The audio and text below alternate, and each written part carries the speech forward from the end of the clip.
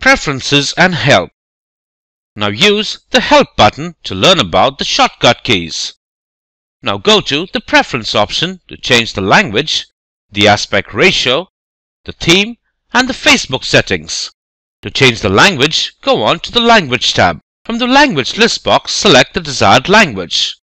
From the Check for the Updates link, you may get several other languages for Video Express.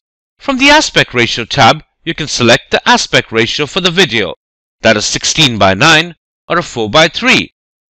From the Theme tab, select the desired color in which you want to view the software. The Facebook history, which was generated at the time of importing photos, will be deleted by clicking on the Clear History Every Time checkbox from the Facebook option. Or, if you want to work offline and want access to the photos from Facebook in future, which are already accessed, then keep the Clear History Every Time checkbox unchecked. After applying all the changes, hit the OK button. A message box will appear which states you'll need to restart the software. Click OK and restart the software to apply all the changes.